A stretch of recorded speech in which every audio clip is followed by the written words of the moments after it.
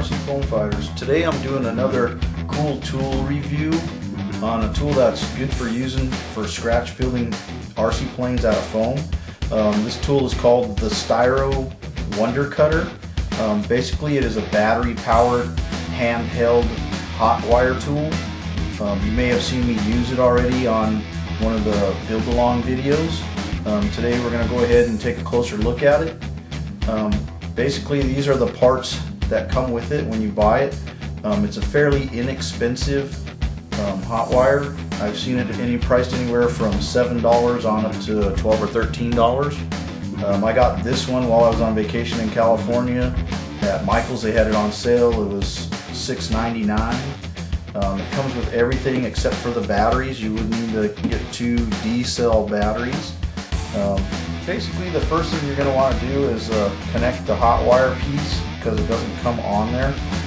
There is a loop on the cap that you just slip the wire through, loop it around and twist it around itself. String the wire up over the top of the bar. You want to squeeze the bar a little bit to put some tension on it while you're wrapping it, and once you have it wrapped around you can let go of the bar and it should put some tension on the wire to make it nice and tight so you'll get straight cuts. Once you have the wire in place, basically all you need to do is take the 2 batteries, insert them, and then next goes in the spring.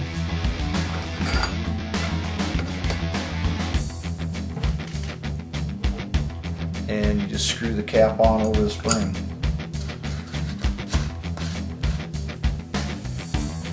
And we're all put together now. And just to turn it on, all you need to do is flip the switch over so that it makes contact with the back cap. And basically it just completes the circuit and shorts it out. And the power will run from the batteries through the wire and back around. Once you have the switch on, the wire is going to get hot and you can go ahead and start making your cuts. You want to make sure to disconnect it when you're done. Just move it up.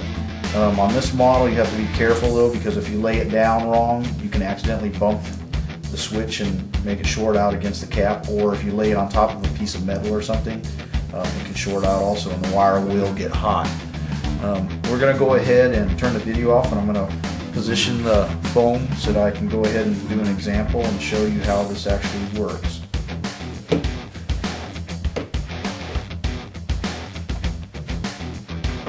Okay, we're going to go ahead and use the handheld Hotwire to bevel the trailing edge on this wing. So all we have to do is flip the switch to the on position, and now the wire is hot. And we're going to go ahead and make our cut.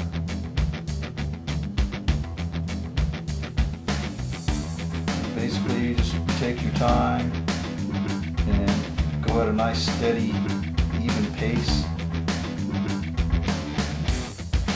I like to try and use the edge of the table to help guide it so I can get a nice straight cut.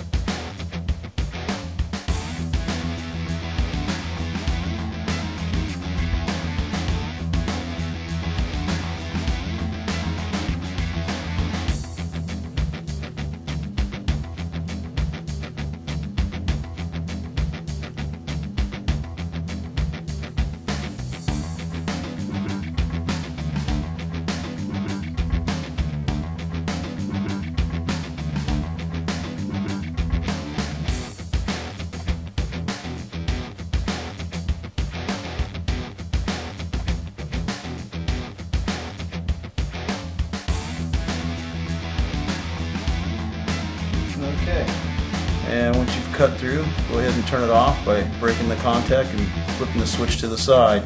Then go ahead and set it down somewhere, but be careful not to set it onto the switch because you could accidentally bump it back onto the on position. And once you've got it cut, just peel the foam off, and it leaves a pretty clean cut.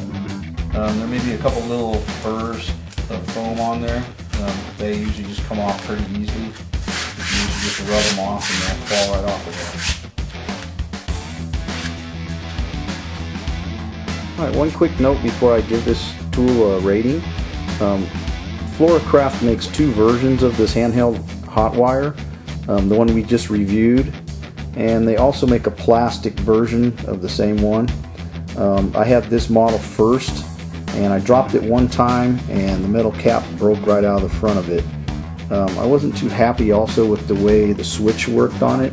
It has a switch more like a flashlight, and I was having problems with it making contact all the time. The older version is much more reliable and the switch works much better.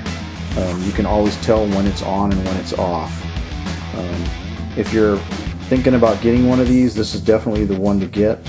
I would give this one a 5-star rating just because of the inexpensive cost of it and its reliability and ease of use.